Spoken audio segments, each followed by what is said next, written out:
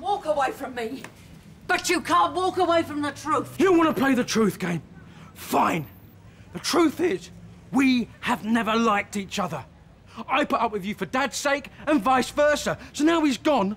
Why on earth should we be living under the same roof? Tell me that. We're going round and round in circles, Barry. We can't carry on like this. No, you're right. You're right. That's why you have to leave. Now, come on. You're exhausted.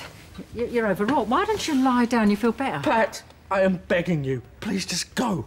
Things are still raw. You're in pain. I can understand that. But what you can't seem to understand is I want to be on my own. Go on, please. You'll find somewhere else. Go back to the bedsit, yeah? And what would happen to you? You'd go off the rails. But you're not yourself. Besides, I promised your father I'd look out for you. I am begging you. Please, just go. No, I can't abandon you. I owe it to his memory. Now, I think the best thing is for us to put all of this behind us and make a fresh start. And listen, you might have lost your dad, but we're still family. Family? I'm making a casserole for dinner. You like that, don't you?